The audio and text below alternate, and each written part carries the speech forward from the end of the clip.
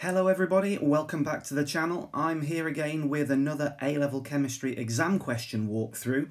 This time I'm looking at Kp and the equilibrium constant to do with pressure. As ever, when I'm working through the question, I will write down my thoughts around the question in blue and the answers that are going to get you the marks in green. If you'd like to download the question and do it before I do the walkthrough, then the questions are available in the description as a PDF file. In this exam question, we are looking at sulfuryl chloride, which is this formula here, SO2Cl2, dissociating according to the equilibrium here, where the sulfuryl chloride turns into sulfur dioxide and chlorine gas, and the delta H is plus 93 kilojoules per mole, which that positive symbol tells us that it is endothermic, and that will probably be relevant later in a Le Chatelier style situation. We're given some details about 1 mole of sulfuryl chloride, so that is the initial moles of 1, and it's dissociating, and the equilibrium mixture contains 0.75 moles of Cl2 at 673 Kelvin, and the total pressure is 125 kilopascals. That's almost always worth noting for a question that looks like it's about to be asking us about Kp. And so it is asking us about Kp because we can see in the very first question it asks us to write an expression for the equilibrium constant Kp. And equilibrium constant questions generally are all the same format. We always have the equilibrium constant being equal to, and because this is pressures, we've got Kp, and it's equal to the products on the top of the expression over the reactants on the bottom. Now, because it is a homogeneous equilibrium where everything is a gas, we're using partial pressures, and there's two main different ways of having partial pressures. The first is to go pp for the partial pressure, and then SO2 multiplied by the partial pressure of Cl2. That would be on the top, and then on the bottom we would have the partial pressure of the sulfuryl chloride, like so. Alternatively, you could have the exact same expression only with a single lowercase p, or alternatively as well, as I'll show at the bottom, you could have it in brackets, just so we're absolutely clear that we're talking about partial pressures rather than the element phosphorus. But any of these is absolutely fine. And remember, if there were any coefficients in front of any of these formulae in the equation, we would have to put brackets around all of this and put a superscript 2 or 3 or whatever the multiplier was, just to show the significance of this particular chemical is greater because of a coefficient in the equation. But that's not necessary here because, very nicely, they're all 1. And then the next question goes on to ask us about calculating the total moles of gas present in the equilibrium mixture. Well, that's what I started to write up at the top, where I had the initial moles of the sulfuryl chloride and the equilibrium moles.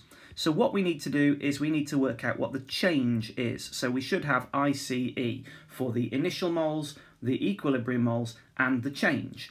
And if we look at the product, we can see that we've got 0.75 moles of chlorine. Unless we're told differently, we assume that we've got 0 moles of chlorine and sulfur dioxide at the start. What that means is the change is 0.75, and one side of the equation is going to go up, and we can see from the numbers that that's the right-hand side, and the other side's going to go down. And so, factoring in any of the coefficients, the change will be the same everywhere. And so because all of the coefficients are 1, one of them makes one of these plus one of these, everything is going to change by the same number. So the sulfur dioxide will also go up by 0.75, and the sulfuryl chloride will go down by 0.75 to 0.25. And so what that means is the total number of moles of gas present at equilibrium is just simply the sum of this bottom row here. So 0.25 plus 2 lots of 0.75, which is going to give us a total of 1.75 moles. Then in part C, they ask us for a general expression for the partial pressure of any gas in a mixture of gases in terms of the total pressure. And so the partial pressure P is equal to the total pressure, which is sometimes given a capital P. I'm just going to write total pressure, multiplied by the mole fraction of a particular gas in that mixture. And the mole fraction, I'll write this at the bottom, is equal to the moles of that particular substance divided by the total moles in that mixture. And we're going to need that expression from C part 1 in the very next question, because we've been asked to calculate the partial pressure of sulfuryl chloride and the partial pressure of chlorine in the equilibrium mixture. And so the partial pressure of sulfuryl chloride will be the total pressure, which is 125 kilopascals, multiplied by the mole fraction of sulfuryl chloride, which is 0.25 for the moles of sulfuryl chloride, divided by the total number of moles, which was 1.75, and so the partial pressure is going to be 17.9 kilopascals. And then the partial pressure of chlorine is going to be the same expression, 125 multiplied this time by 0.75, because that was the moles of chlorine, and the mole fraction then we have to divide that 0.75 by 1.75, and this time we get 53.6 kilopascals. Now, quick reasonableness check. Remember, the total pressure is 125, and so the sulfuryl chloride was 17.9, the chlorine was 53.6. If we look at the data, the sulfur dioxide is going to be also 53.6, and that seems like that will add together to give us 125 kilopascals. And that's what we need to have. The point is, the total pressure is the sum of the individual partial pressures in any given mixture.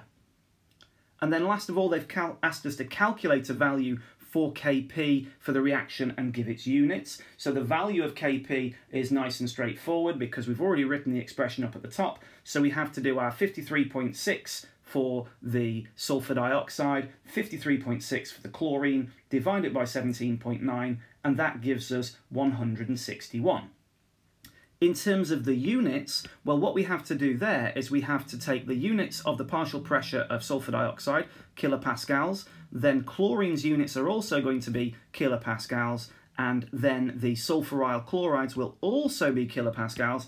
And so then when we simplify this, 1 kilopascals from the top cancels out a kilopascals from the bottom, and so we're left with kilopascals on the top, and that will be the units for Kp in this situation. So 1 mark for the units, 1 mark for the final answer, and 1 mark for the expression for Kp with the numbers substituted in. And then the final part of this question is 3 marks worth of Le Chatelier, and the question is asking us to state the effect, if any, of an increase in temperature on the value of Kp, and to explain our answer. So it'll be 1 mark for both of those things. So remember what happens in an equilibrium. If we do something, the equilibrium will shift to do the opposite. And so that's what Le Chatelier's principle is. Equilibria shift to oppose change. I'll put a link in the description in case you want to watch my explanation video about Le Chatelier's principle at a different time. So the change in this instance is we that have increased the temperature, the equilibrium is going to shift to decrease the temperature, which is therefore going to be the endothermic direction. And in this particular instance, because of that positive enthalpy change which we noted earlier, we know that the forward reaction is endothermic. And then what that means is we can do the explanation first. Increasing the temperature has sent the equilibrium in the endothermic direction. So that's mark number 2.